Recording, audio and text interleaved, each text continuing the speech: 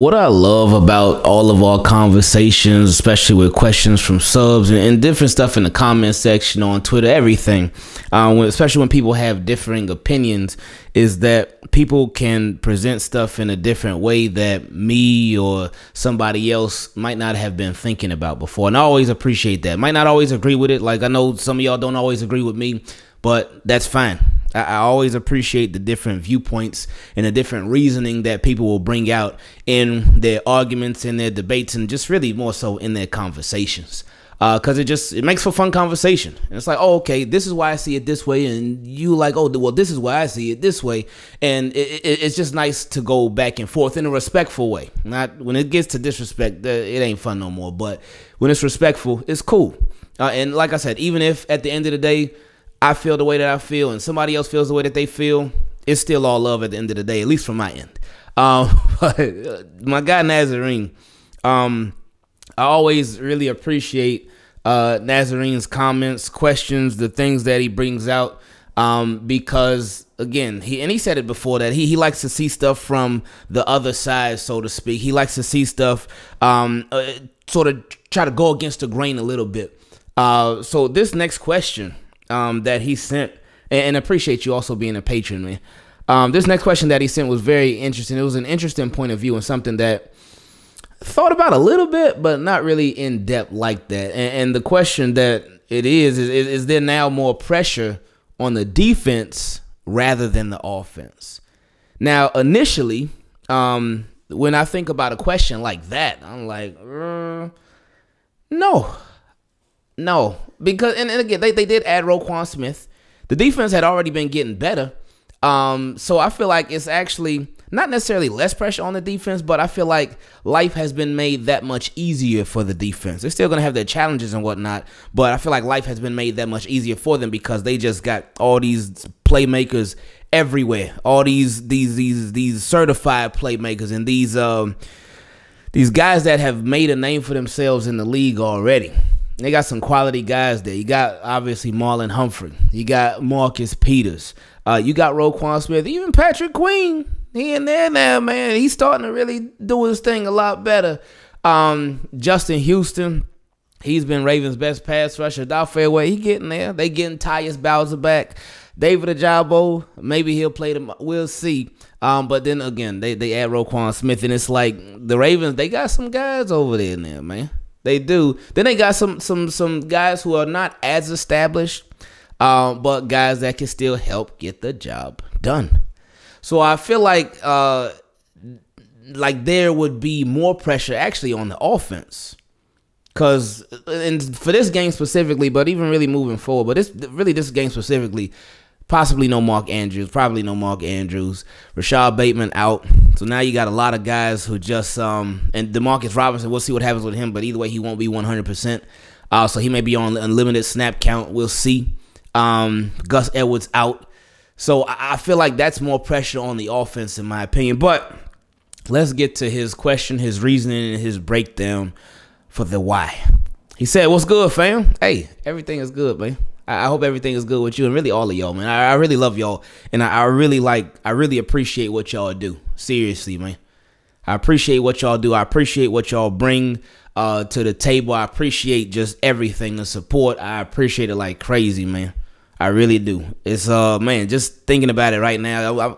I don't know why it came out of nowhere, but I'm kind of like getting emotional right now because the support is just crazy, man. It's crazy, man. But I appreciate y'all so much, and I don't think y'all realize how much I do, man, for real.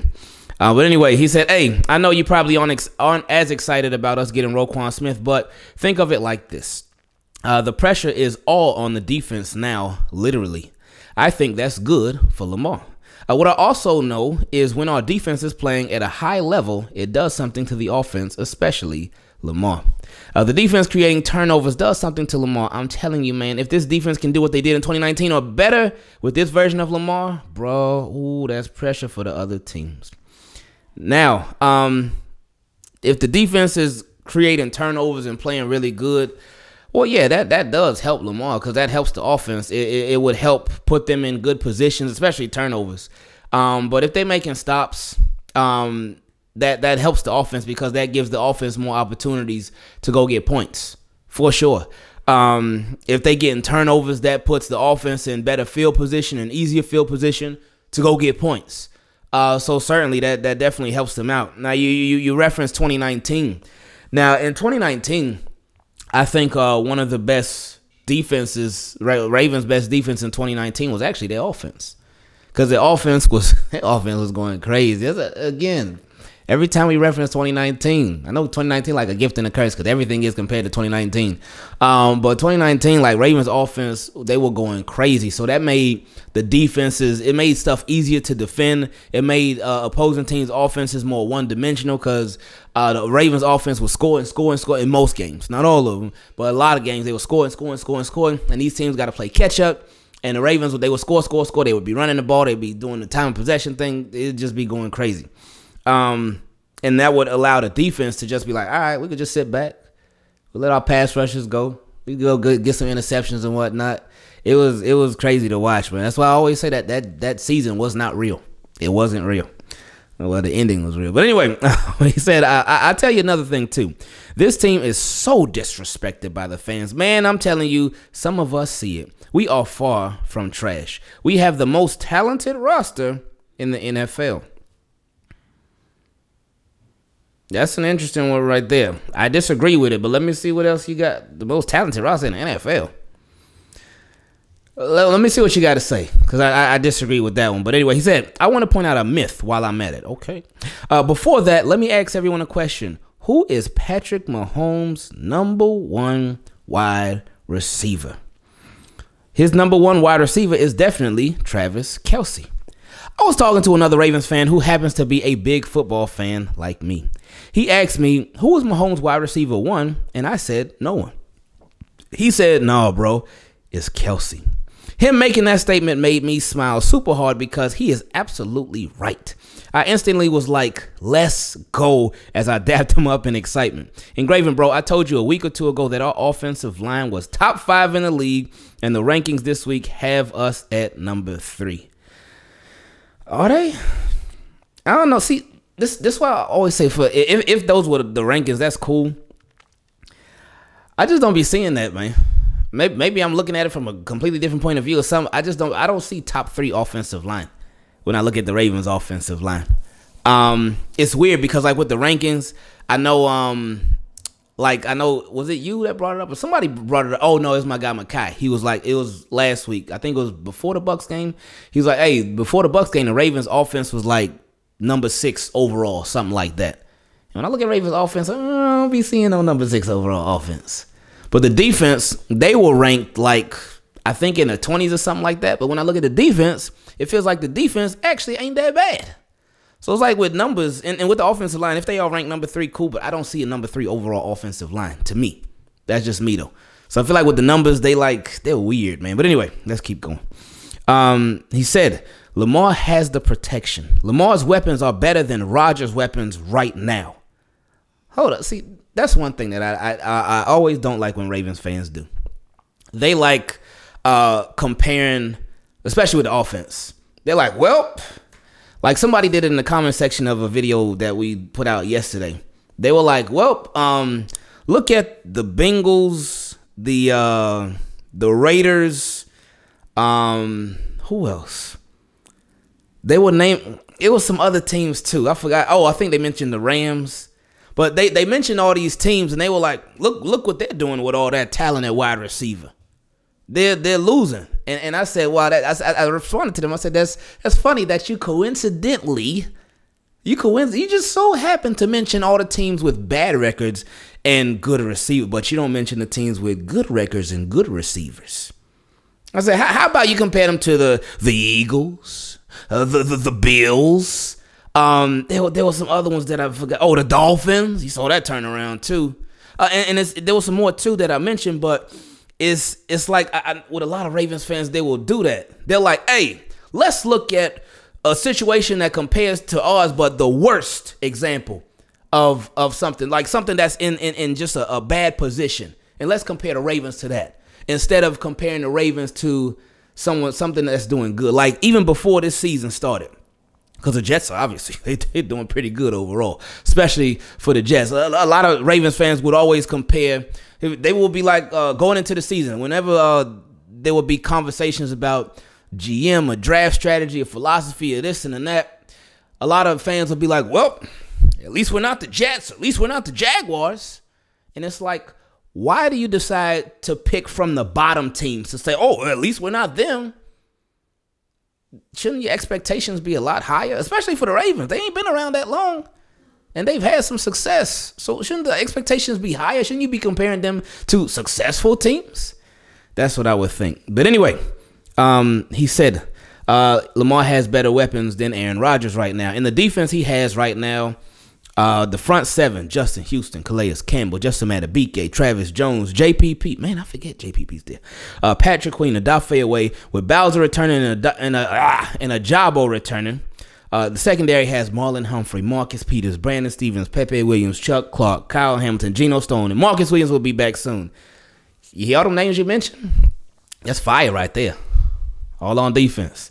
That's fire, though. All on defense, baby. And you ain't even mentioned Roquan Smith. Well, you did earlier, but that defense, ooh, boy, they heavy hitters, huh? Boy, Ravens went in on that defense. But anyway, he said the defense is excelling right now and gelling together. This is very big. We have to win this year, because if we don't, or at least get to the AFC Championship, we lose as a franchise. Before the season started, people asked me where I felt like the Ravens would go, what I felt like they would do this season. And I said AFC Championship. I didn't see them as a Super Bowl team. I would obviously hope to be wrong on that, but I just didn't see them as a Super Bowl team. Anything, of course, is possible, but my thing was AFC Championship. That's why I felt like the Ravens, the farthest that they will go this year. Hopefully they can blow that out the water and not only get to the Super Bowl, but win it. But I don't know. We'll see. I hope that they do, but that'd be great. But anyway, he said, if we don't, or at least get to the AFC Championship, we lose as a franchise. Why? Because there are too many contracts coming up in the offseason. I do not expect Marcus Peters to be a Raven next year. Yeah, me neither. He said he priced himself out of here. Plus, me personally and other fans see that he is gambling in coverage, and it is either a pick or a touchdown for the opponents. But, I mean, that's nothing new with Marcus. That's his style. That's what he does.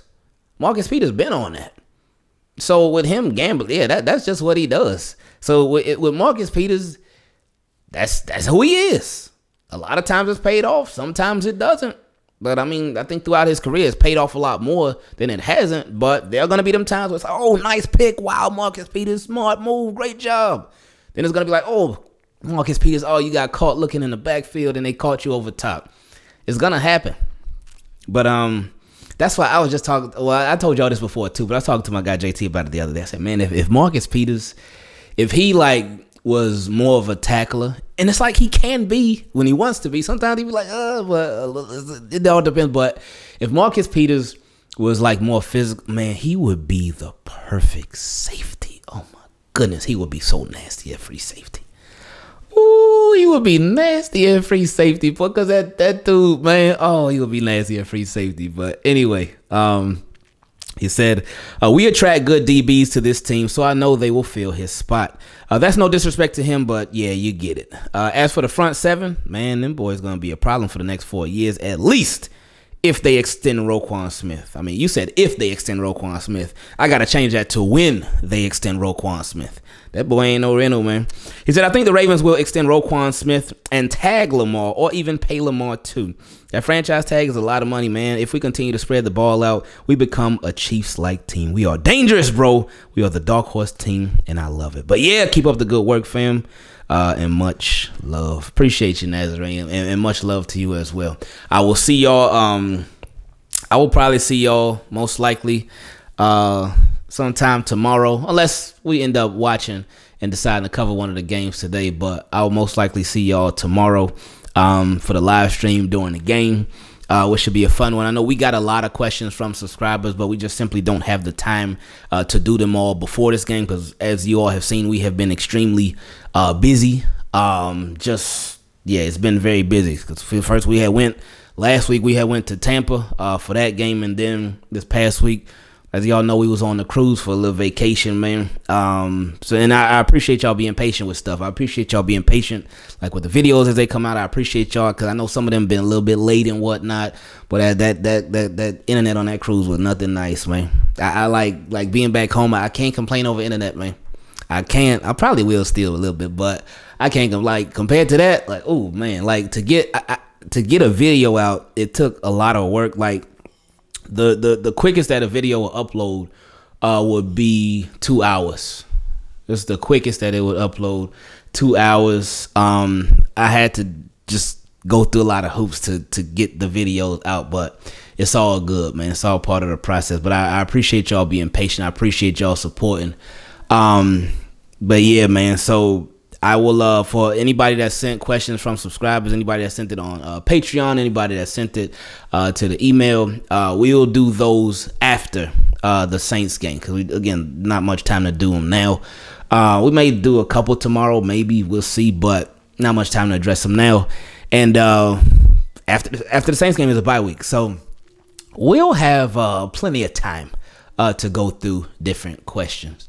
But team, keep it clean. I love y'all. I appreciate y'all so much. Thank you for everything that y'all do. I'll see y'all sometime tomorrow, or maybe today. We'll see. Depends on what happens. But until then, we out.